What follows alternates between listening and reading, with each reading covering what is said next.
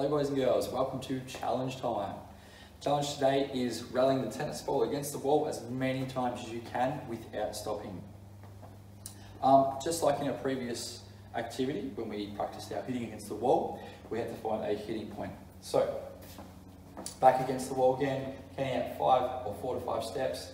1, 2, 3, 4.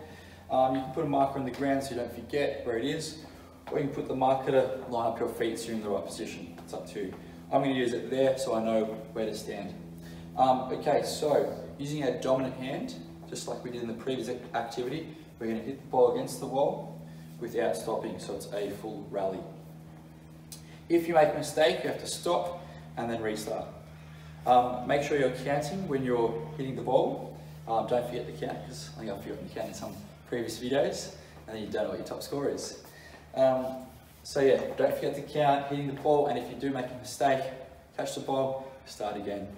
Alright, for example, we're hitting the ball 1, 2, 3, 4, 5, 6, 7, 8, 9, 10.